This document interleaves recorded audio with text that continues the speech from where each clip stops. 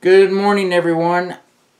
I want to talk to you today about the 6 steps that we're going to use to transmute our desire into the physical equivalent. Now, these are found on 36 of your book, if you have this book. But you can also find it in any Think and Grow Rich book. They're all there. And usually about 3 to 4 pages into the chapter on desire. So let's jump right into this. Step 1, be definite about the amount that you want. Why is this important? I mean, this exact amount, because these 6 steps are not suggestions. There's a lot of how-to in these, but applying the Carnegie secret is so important. In this when we get to the chapter on faith, we're going to talk more about this and how it builds our confidence. But, these are core to the fundamental and the secret of this book. You need this definite of purpose so that you can turn your idea over to your infinite intelligence, into your subconscious mind, and then move from your subconscious mind into physical form. Our subconscious mind, it's very literal. If you were to say your goal is to have more money and, you go outside and you find $1 or $5 on the sidewalk, hey, you're done. Call it quits. But I don't think that's what you really meant when you said, I want more money. So the clearer you are, the less doubt you have and less confusion you have. You see, what happens is whenever we are confused about where we're going, fear sets in. And then we allow ourselves to not think as logically as we should.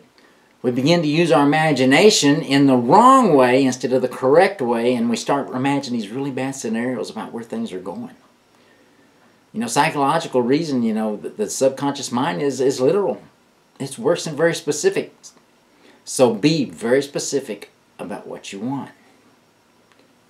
So, step 2. Determine exactly what you intend to give in return for the money desire. Whenever we think, well, I want to get. We always think about, when we start something, I want to get this. We don't always think about what am I going to give. And so we got to understand this law of reciprocity. Okay, this how do we get through giving? If you think about it, cause and effect, everything has an equal and opposite reaction. We have to give as well as get. You don't get something for nothing. So let go of the things of lesser value, right? And look at those things of greater value. Make these trades. Maybe you're going to give up TV to work out. How about you're going to give up kale for pizza? Not a good trade, but it may be one you need to make. I don't know. But the law of sacrifice is about defining our lesser values and working toward those things that are higher value. Once you begin to define something that is higher value, you never have to worry about letting go of the things of lesser value because they just fall away. They're not there. They're not in harmony with your life. So what is it you're willing to give up in order to go up?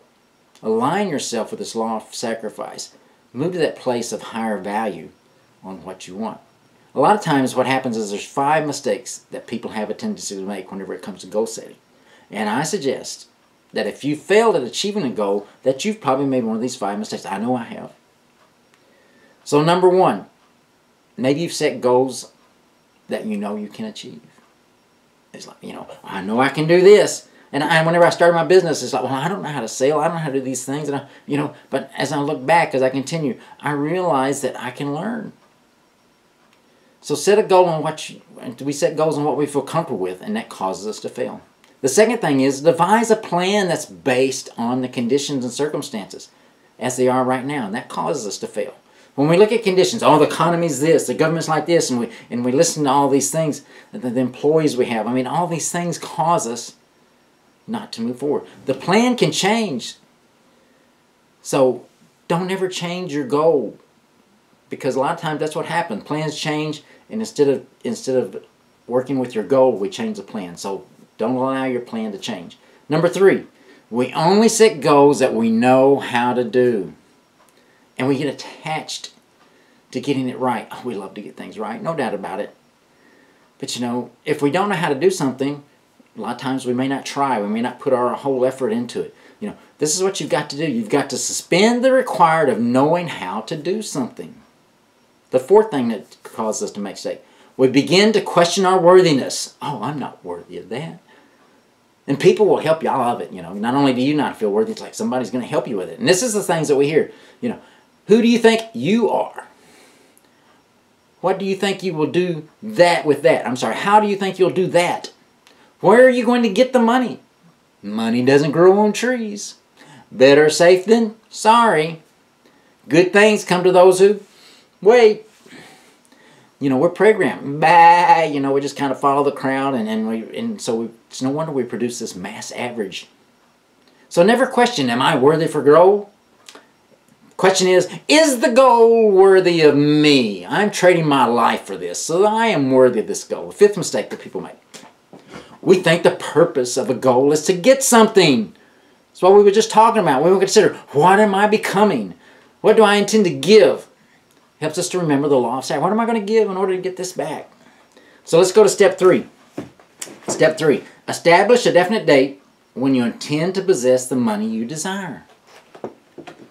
This step forces us to consider, the law of gender. We've talked about that a little bit. But, corn grows 120 days. Plant it 120 days and, got me some corn.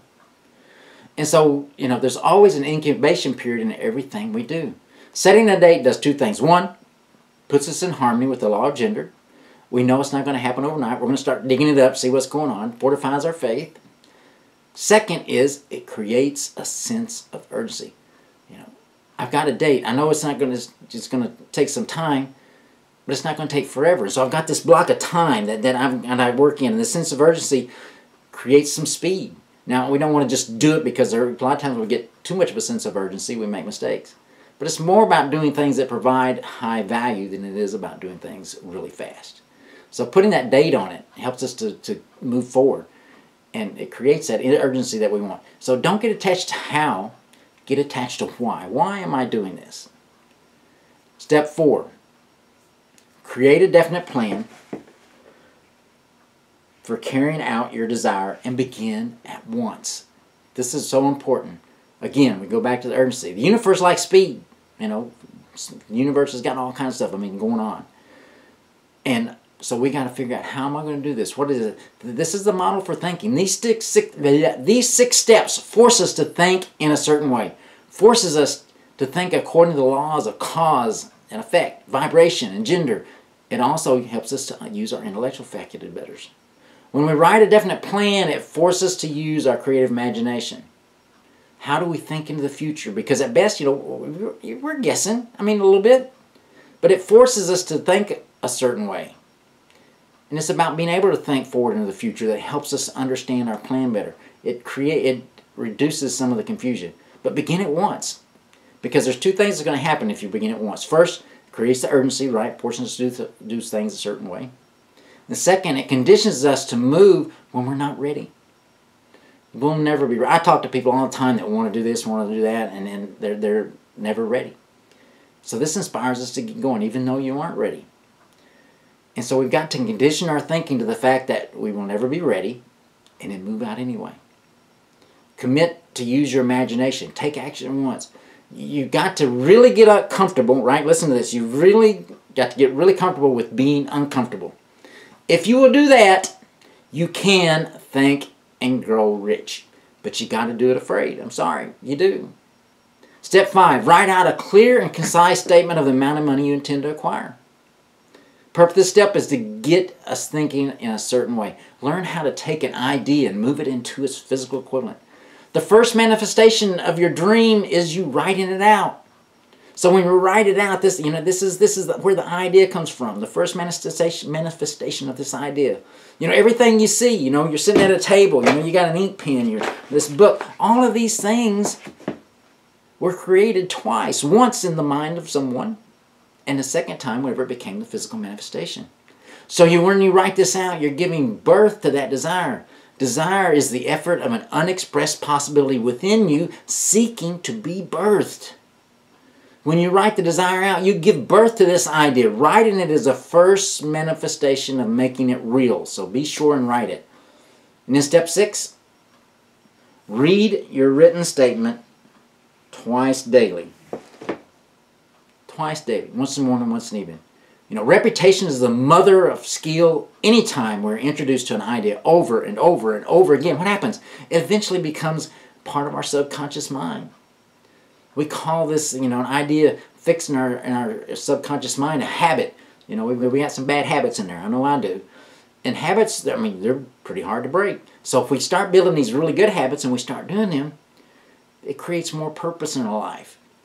And so we'll start to do things a certain way. All the laws of the universe are brought into play in these steps. See, Carnegie commissioned Hill and told him to write this information and to make it so simple that anyone could do it. All the laws of the universe are brought together. All you got to do is stop, taking work, and think, and grow rich. And you may grow rich in money, you may grow rich in relationship. I don't know what you want to grow rich in. It doesn't have to be money. But the idea is to think and grow rich. I hope this helped you on the 6 steps.